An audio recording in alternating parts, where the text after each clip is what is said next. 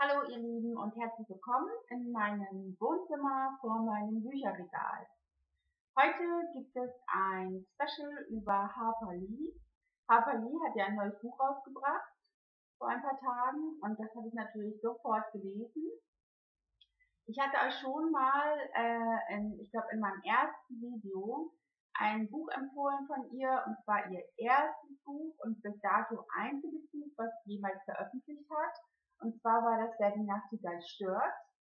Das ist natürlich ein Weltklassiker, Weltbestseller, Pulitzer-Preisträger.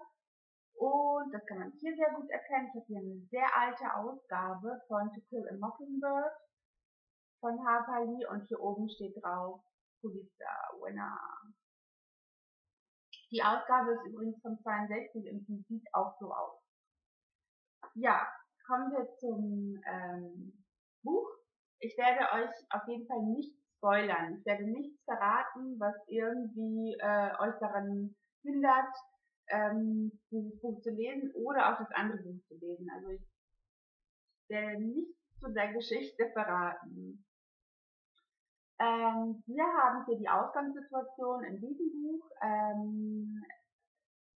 Geht es um die 1930er Jahre in den USA.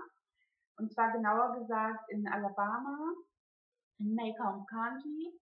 Und dort lebt Scout oder Jean-Louis, wie sie eigentlich heißt, mit ihrem Bruder und ihrem Vater in einem kleinen Ort, und ihr Vater ist Rechtsanwalt oder Anwalt. Nun ist es so, dass die Kinder ja sehr behütet aufwachsen, obwohl die Mutter leider nicht mehr ist. Sie haben eine Haushälterin, Call, die kümmert sich um alles und ja, es läuft, würde ich mal so sagen, umgangssprachlich. Nun kommt es aber dazu, dass der Vater einen Schwarzen vor Gericht verteidigen soll. Das ist alleine schon eine Tatsache, der viele Einwohner von Macomb nicht so wohlgesonnen entgegenblicken. Denn Schwarze, die in irgendeiner Weise mit dem Gesetz in Berührung kommen, sage ich jetzt mal so, werden sowieso von vornherein schon so ein bisschen vorverurteilt, oder nicht nur so ein bisschen, sondern regelrecht wirklich vorverurteilt von der Gesellschaft, dadurch, dass halt gerade dort in den Südstaaten sehr rassistische Ansichten herrschen unter der Bevölkerung. Ja, wie sich das entwickelt, wie der Vater dann halt in diesem Gerichtsverfahren mit den Mitbürgern und auch mit seinem Mandanten umgeht und wie die Kinder dazu stehen und was sie dadurch erleben, das müsst ihr selber lesen. Und zwar müsst ihr das lesen, wenn ihr wirklich Bücherfans seid, denn dieses Buch ist ein Schatz. Es ist unglaublich genial geschrieben. Der Schreibstil alleine schon ist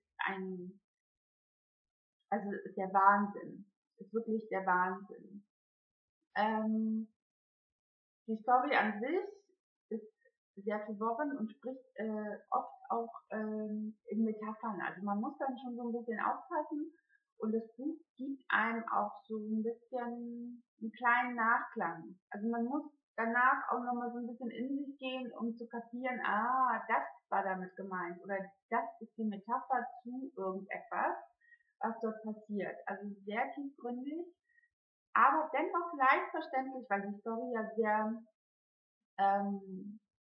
gut geschrieben ist, sehr detailliert auch und aber dennoch sehr auf den Punkt. Also es wird nie langweilig und es passiert auch unheimlich viel hier.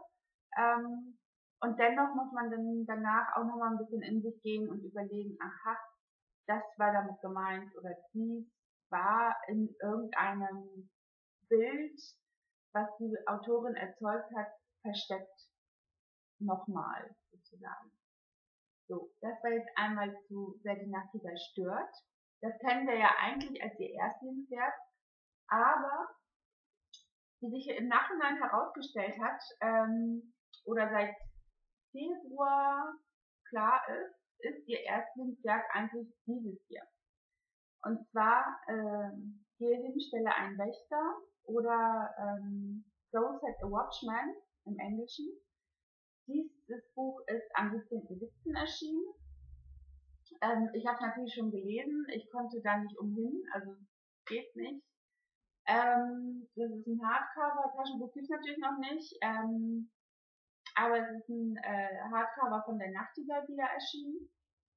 Passend dazu werde ich mir wahrscheinlich auch noch zulegen, dann habe ich 3 Ausgaben von der Nachtigall.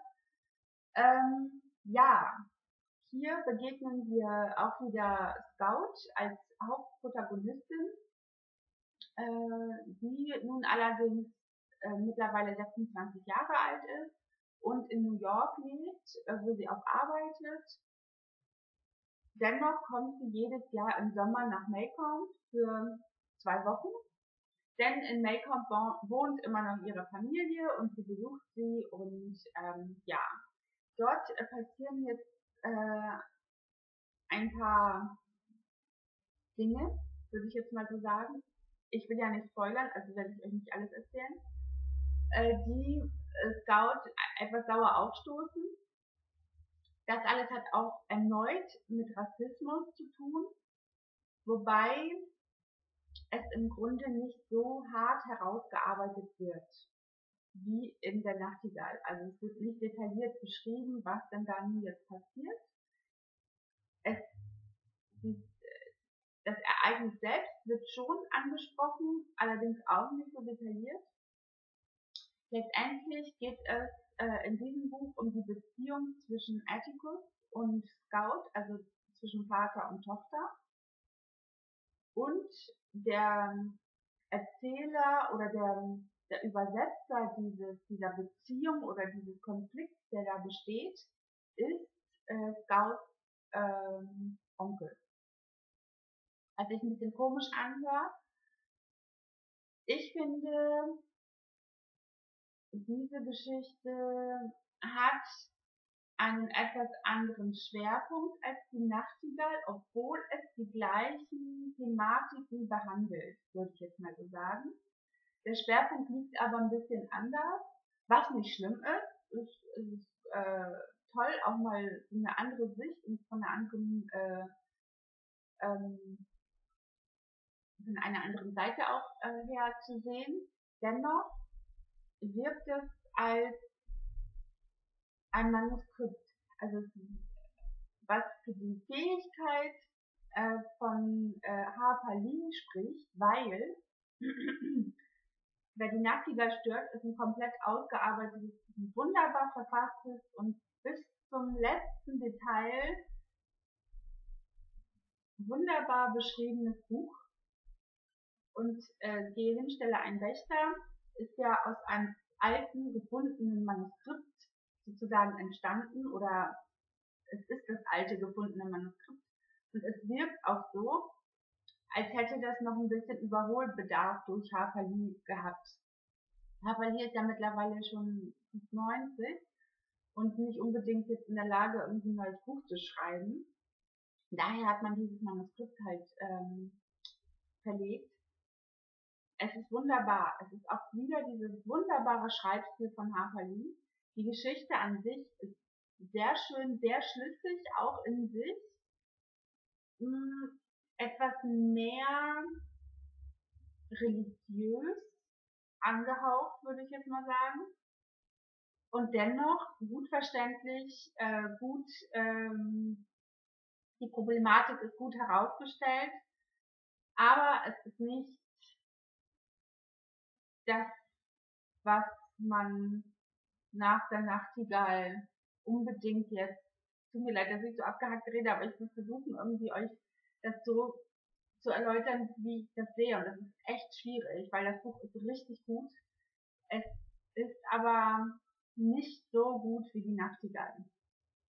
Und dennoch können sich ganz viele Autoren von diesem Buch ebenfalls eine Scheibe abschneiden, weil Harper Lee einfach genial ist und weil meiner Meinung nach kaum eine Autorin an sie herankommt.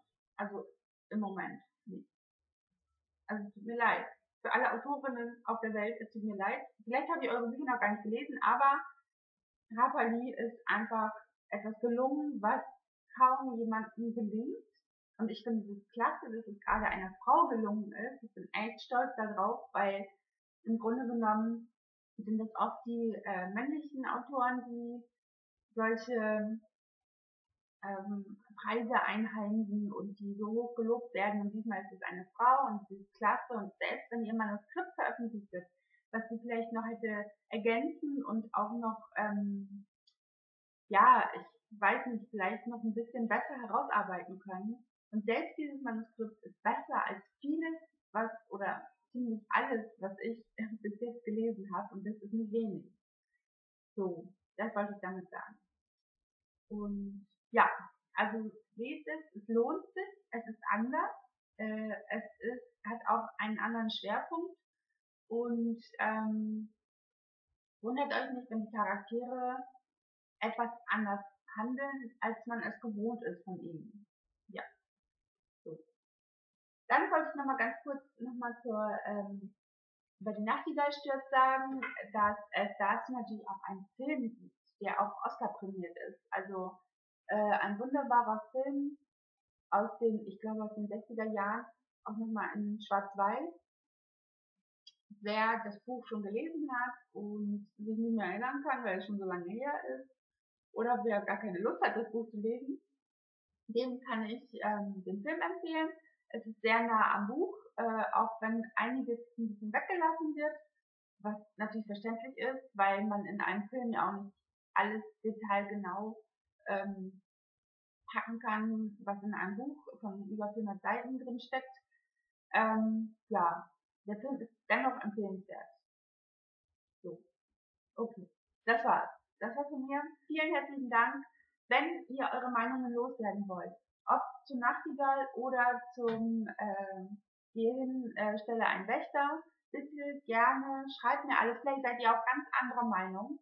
Vielleicht findet ihr das Buch total blöd und es passt überhaupt nicht zu Nachtigall und ihr seid damit überhaupt nicht einverstanden, dass das jetzt so weiter fortgeführt wird, diese Geschichte, die eigentlich in sich abgeschlossen ist. Also sie hat ja keine also hätte keine Fortsetzung gebraucht. Ja, schreibt mir einfach gerne alles dazu. Ja, und dann würde ich sagen, bis zum nächsten Mal. Tschüss!